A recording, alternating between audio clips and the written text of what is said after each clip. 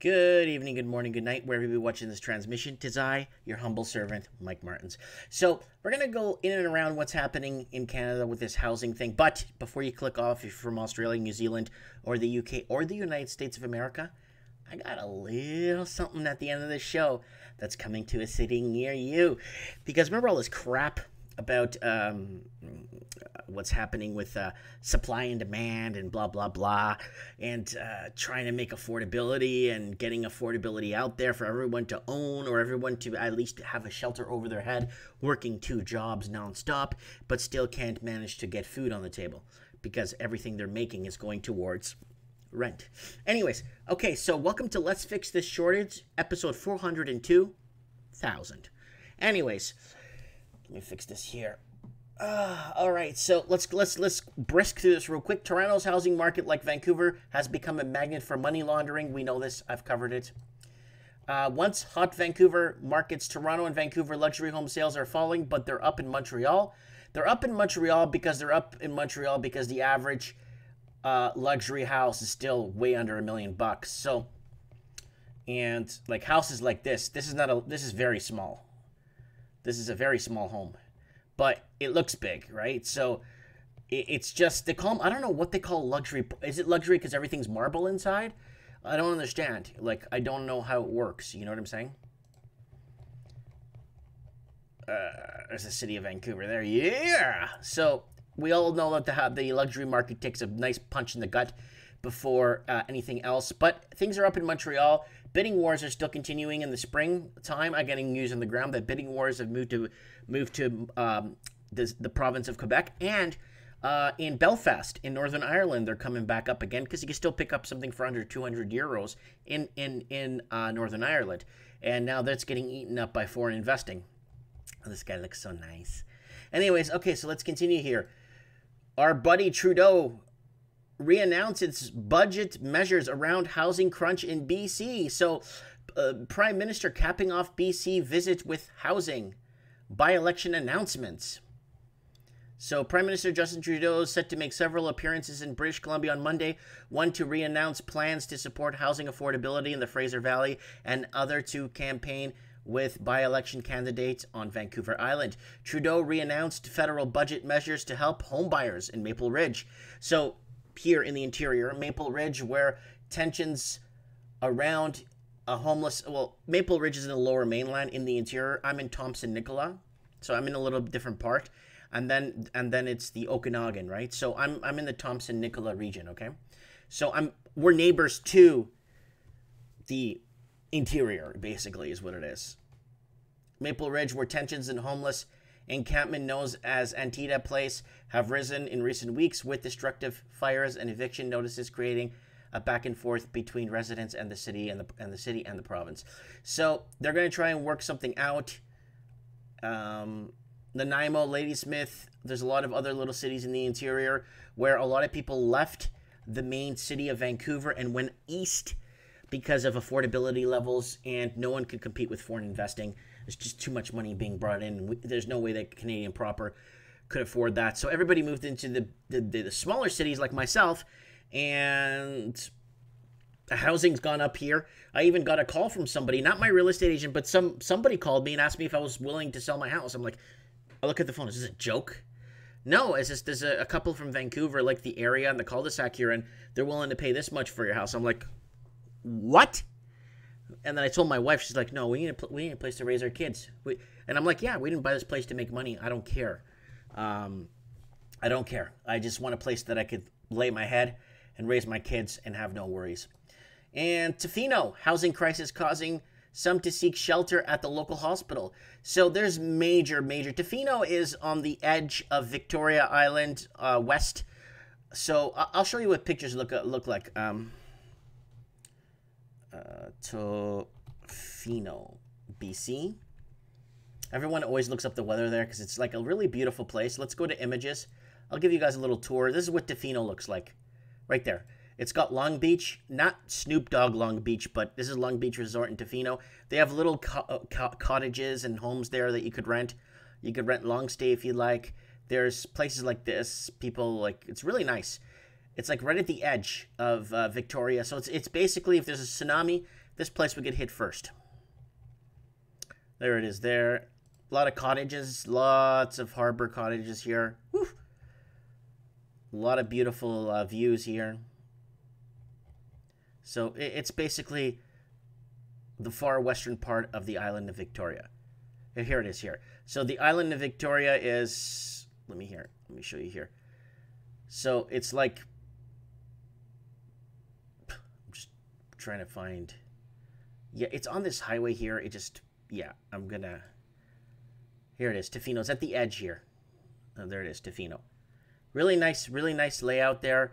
Very beautiful place, and the homeless is just getting rampant there, and the price of housing is just skyrocketing there right now, and it's gotten to a point where the local hospital has to take in homeless people.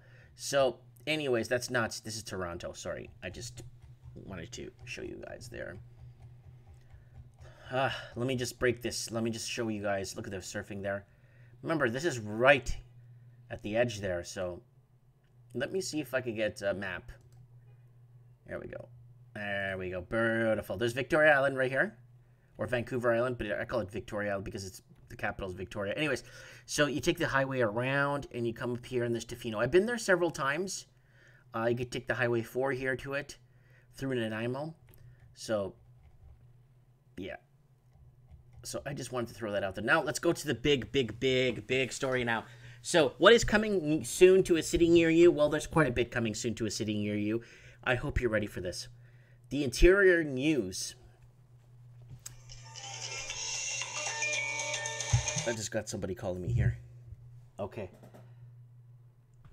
Okay, so Interior News. BC becomes the first province to allow 12-story timber buildings. Premier Horgan announced, okay, let me say it again. BC becomes the first province to allow 12-story timber buildings. So let's look up some timber buildings here. Let's see what they are. It's all wood is what it is.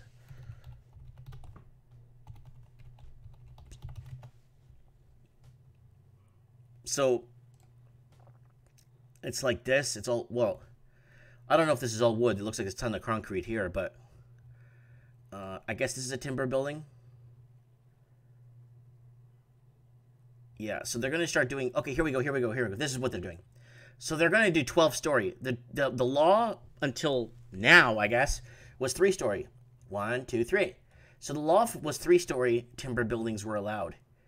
But now they're looking at doing 12-story timber buildings. What? How do you anchor in, how would you anchor in a proper elevator? Like, I'm not an engineer and I don't know this stuff, so I'm hoping you guys could help me in the comment section, because I have no idea what the heck is going on here.